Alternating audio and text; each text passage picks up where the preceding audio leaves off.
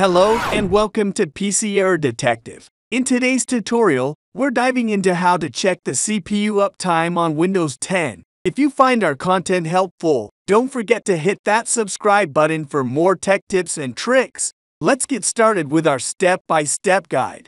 Step 1. Begin by clicking on the taskbar at the bottom of your screen. Right-click and a menu will appear. From this menu, select Task Manager to open up a window that gives you insight into your computer's current operations.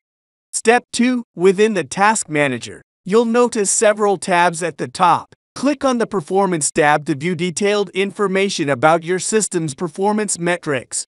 Step 3. Now click on CPU on the left-hand side. This will bring up the CPU usage statistics. Look towards the bottom of this window, and there you'll find the uptime. This number indicates how long your computer has been running since the last restart.